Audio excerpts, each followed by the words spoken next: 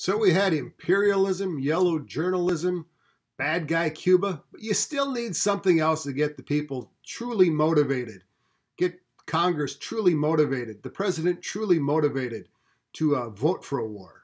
What do you got? Oh! When the Maine exploded, the United States felt we have to get revenge. And I think it's a lot like 9/11. When the towers came down, Americans, they were hungry for revenge.